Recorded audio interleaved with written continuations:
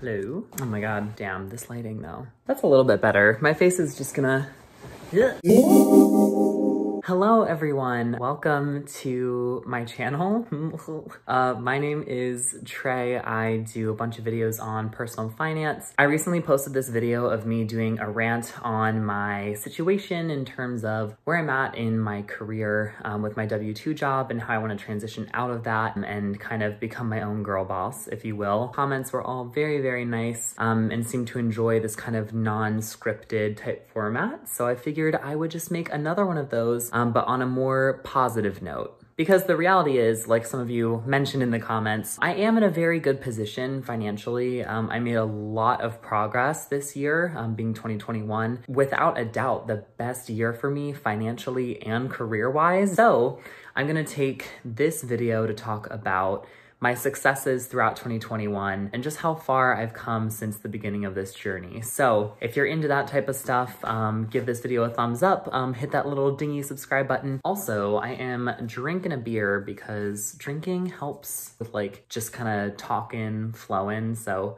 cheers if you're drinking at home. Okay, we have about 15 goals to get through, so let's just start this off. The first goal that I hit in January of 2021 this year was achieving a positive net worth. If you're new here, I was primarily starting this channel to go through my debt-free journey while working at this sales job for a tech startup that I have since left, which I really disliked, but more on that later. I got to a point in January of this year where I finally dug myself out of debt just enough to reach a positive net worth. That was very exciting and a very empowering way to start the new year. The second goal that I want to mention isn't actually exactly tied to finance or career so much. The second goal that I achieved was starting YouTube.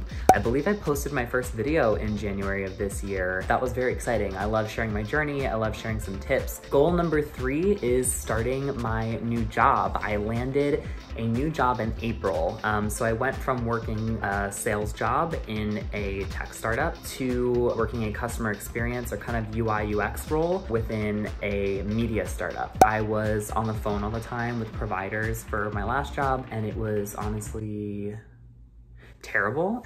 Just to be quite frank, it was very energy consuming work for me. I'm an introvert, and so having to do that was just very exhausting and very, very hard work for me. So moving into a more strategic role as opposed to kind of brute force like sales was very exciting for me and has set me up into a career of UX research that is not only very interesting to me and ties into my degree, which is in psychology and research in psychology, but also is great for earning potential right now. Like some of those UXR jobs run from like 100 to 150 grand. So I think that I'm definitely on the right path now. So that was super exciting to land that role in April. Kind of layered into that goal as well is having increased my salary by $8,000. By the time I left my sales role, I was making around $57,000 a year, and my starting contract was for $65,000 a year. My new employer with about a guaranteed $5,000 bonus, almost around like 70. So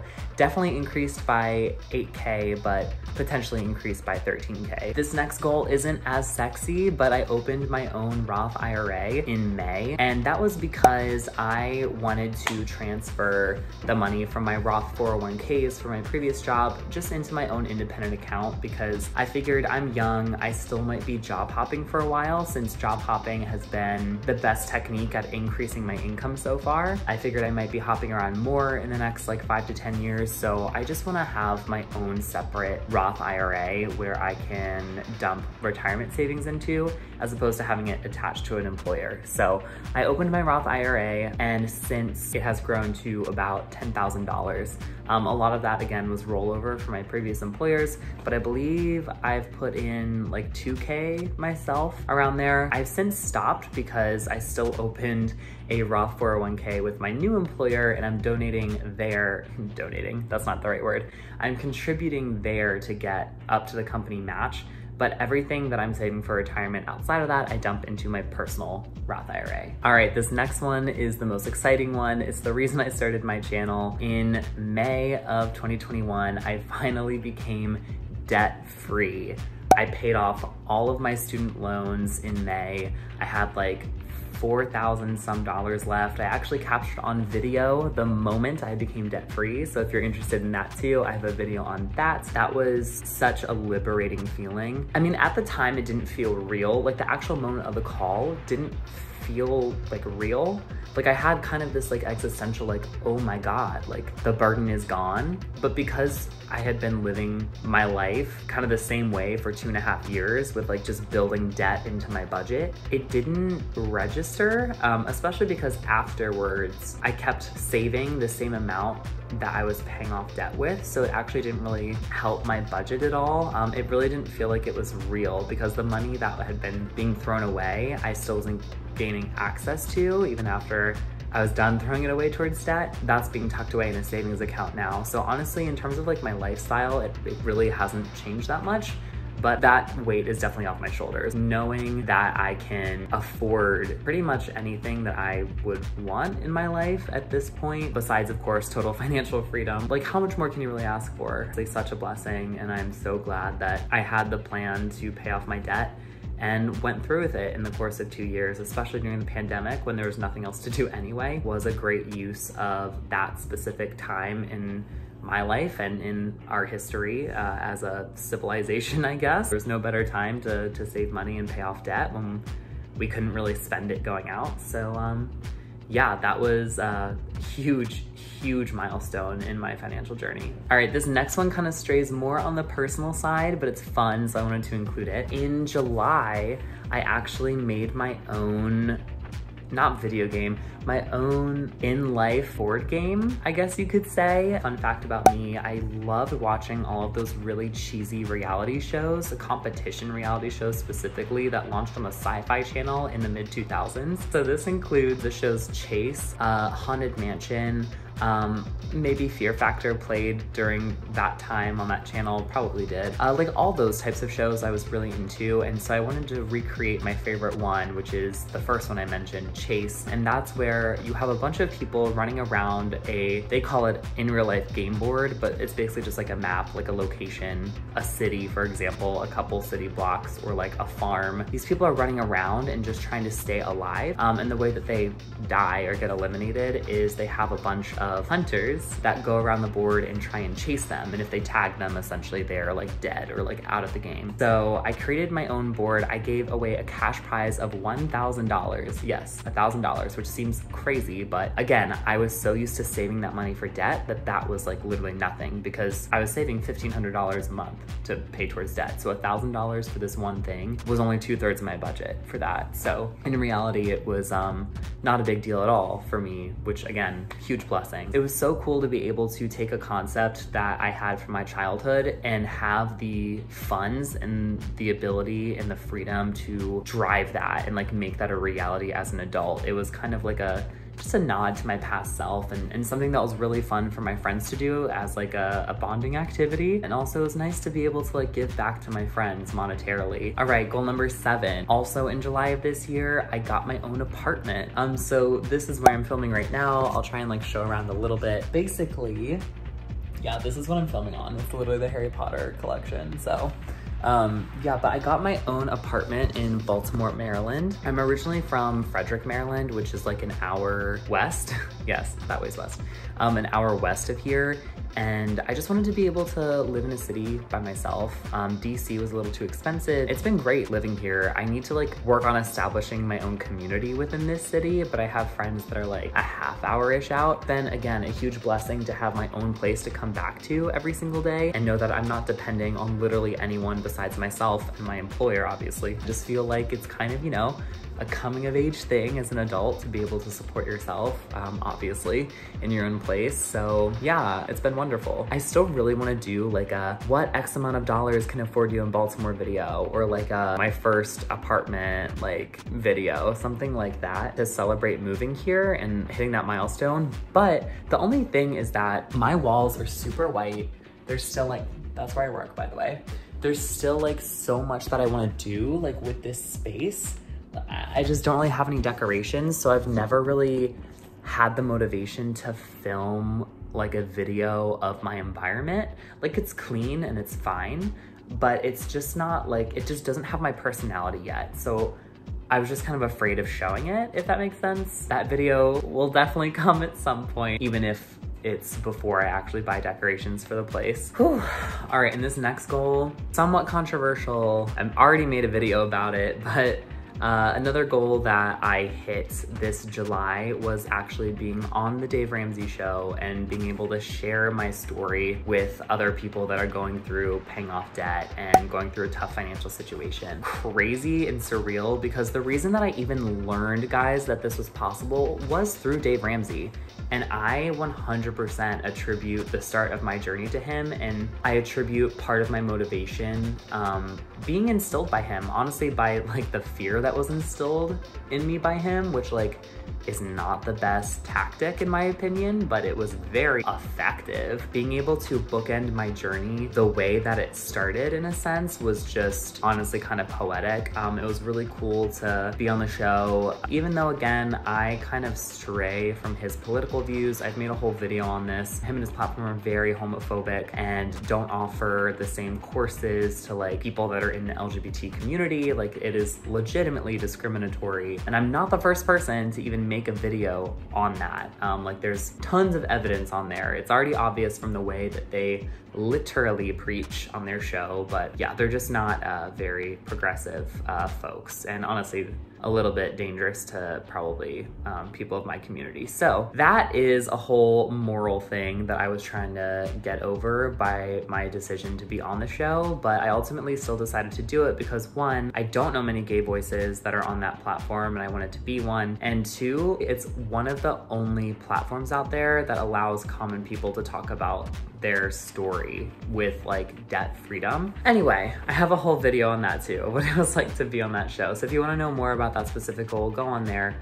But I'm still very proud of the moment that I had on the Dave Ramsey Show. Okay, this next goal is career related. This is the first time ever that work has flown me out to do anything or meet people. My new employer literally had me fly into our Charlotte or Raleigh office every month, like once every month from July to like November. They even wanted me to come back this month in December, but I said no because I've just been going so many times and I needed to kind of draw a line. It's crazy that they're spending money on a flight for me, a hotel for me, and that they're just investing so much like time, energy, resources, emotional energy, like into developing me as a people leader like in this company. So that's very, very exciting to me, and I'm very happy that I'm finally in a place that respects me enough to do that. Big moves again for my career, the possibility of actually making a decent income from my W-2 job, even though that's kind of what fueled part of the whole reason that I started this channel and this journey. There's no harm in making a lot of money from your W-2 job, and of course we all want to be happy from it, even if it's not our long-term plan to our kind of life design. So that's kind of where I'm at right now. I'm very happy that I'm enjoying it and that they're investing time and energy into me, even if a W-2 isn't in my long-term plans of just what I want to do with my life. So that's still a major, major win. This one kind of piggybacks off the last one, but in terms of my career, this is the first job that I am actually in charge of like a program. I'm in charge of the experimentation program for both quantitative and qualitative research for UX for specific domains within my company's portfolio. It's just the first time where I have been trusted to be the owner of an entire process for an entire product. And that is really exciting to me because it gives me the opportunity to actually make a difference, get stuff done without having to go through a bunch of red tape. So it gives me really good experience for my career in an environment where people like trust me. So it's just kind of crazy. I've never actually had that experience in a workplace before and been trusted to that extent. So it's really exciting that I'm finally in a space like that. That brings us to, drumroll please, hitting a $25,000 net worth. I hit this last month actually, and that's broken down into roughly $12,000 invested in the stock market, $7,000 in a long-term savings fund that is not yet complete, but we're more than halfway there. Like $1,000 like in the bank, and then $6,000, which is attributed to the value of my car. For this next one, it's kind of incidental. And I already mentioned part of it, but basically my goal that I achieved was actually having an emergency expense pop up that did not break the bank or completely throw a wrench into my plans. And that was the breaking down of my car. My check engine light came on at the same time I needed like an oil change at the same time that I needed to get my brakes fixed. And all of that turned out to be like, it was like $400 for the brakes. It was like $300 for that engine diagnostic test plus the actual fixing of the issue. And then it was like $50 for like my oil. So the whole thing turned out to be like roughly $800. And luckily, because I had sinking funds set up, I was able to put the brunt of that into my sinking funds, which meant that it only cost me a couple $100 for all of those things instead of like near $1,000, which really didn't disrupt my budget that much. Honestly, I think like everyone talks about, oh, you know, unexpected things are gonna come up, so you need to have sinking funds. And I had been saving for it, and I was just really kind of glad that like something like this happened, just so that I could see the immediate impact of having those funds available for the not fun kind of bullshit life things that come up. Only halfway through my debt journey, $800 would have made me so upset. It meant that I wouldn't have been able to move my debt number down that month. And when you are fighting an uphill battle like that, just feels so horrible. Whereas me saying, okay, well, I can't exactly save, you know, $1,500 this month, but I can save like $500, that does not feel as bad as not being able to take some weight off of your shoulders. So just being able to see the kind of emotional impact of that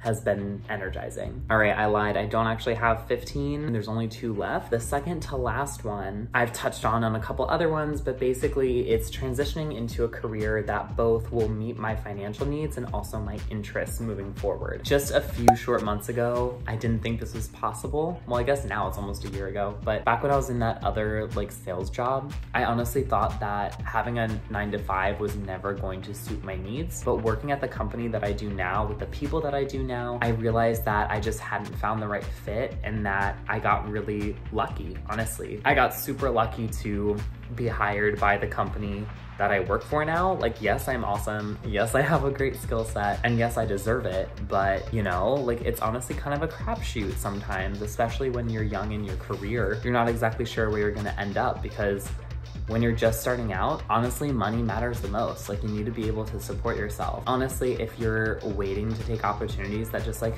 fit you better, like honestly, you're either like super privileged or can like already have enough money to support yourself and like make that decision. So, which is just privilege anyway. So it's been kind of wild to come from a place of like not knowing that, right? Like, not saying I wasn't privileged, like my parents helped pay for my college even though I still had loans, but like just coming from a place where I didn't think my career would ever support my own interests while also monetizing me fairly, to a place where that is kind of the reality of what's happening now is kind of crazy. Yes, I have to do things for work that I don't like, and yes, sometimes that happens when other things in my life are going to shit, which is essentially what my last rant video was about. But just taking this moment to step back, like there is real opportunity here with the job that I have now and the career that I have now. Like, even if I don't stay at this company forever, the skills that I'm learning here and putting into practice does wonders for my resume and can launch a career in UX. Again, that pays like 120 to 150 grand if you're working for like a good company. So I only make like half of that right now, but it's just kind of crazy that I've landed into this role. I'm incredibly, incredibly thankful for, one, myself for sticking through this like debt journey, and even in the darkest times, making time to fight for myself, to like you know, put in those applications, keep updating my LinkedIn, learning what search engine optimization was so that I could optimize my LinkedIn for keywords that certain HR and recruiters were looking for. That's ultimately how I landed the past 2 of my jobs. Even the sales job that I hated, it still increased my income from 37K to 52K.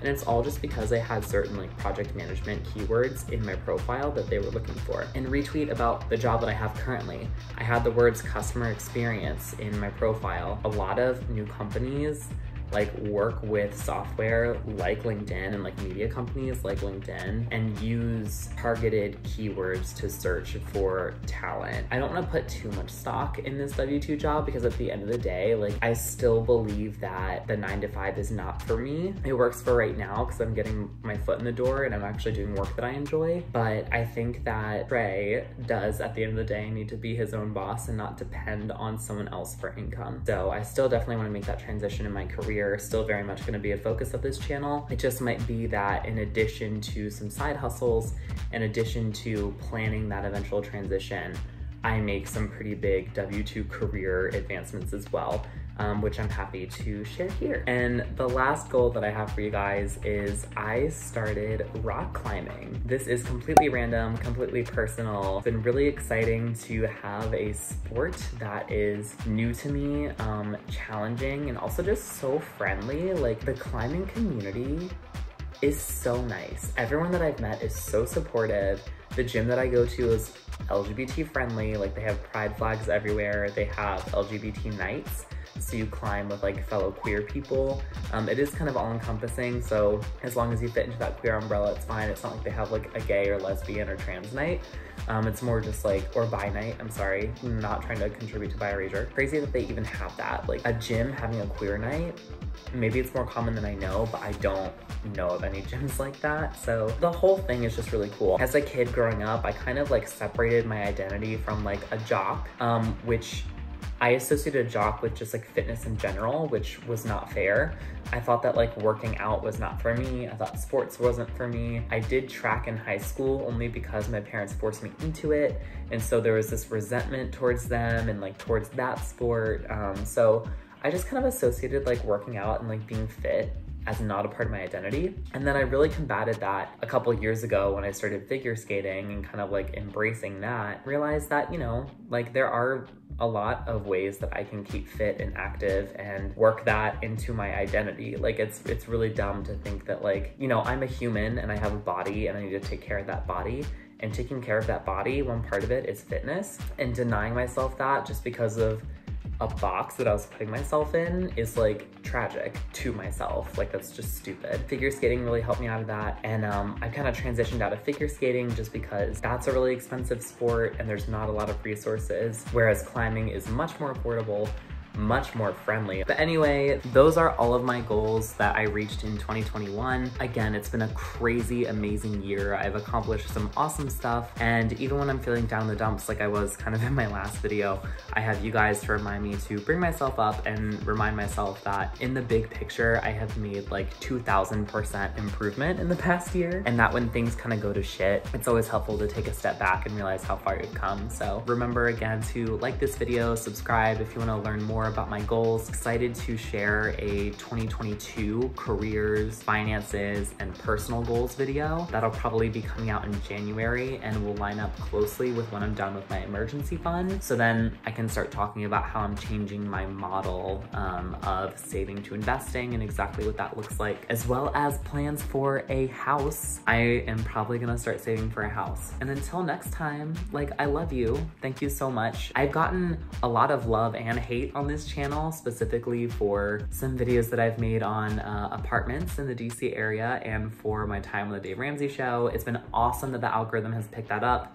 You guys have left awesome, actual good feedback and some hate comments, but like, we ignore those ones, honey. I have seen my subscriber count reach 100 officially. I think I'm at 108, even though I was just at 80 like 2 weeks ago, which is crazy. Like, I know that that doesn't seem like much, but honestly, guys, it means so much to me that you are just organically finding my channel, liking the content and subscribing. Like, that is literally all I want. Just thank you so much for being here and participating in this discussion and in my life. It really does mean a lot to me, and I love you for it. So thank you so much. Have a wonderful rest of your day, and I will see you next time for the next video. Bye.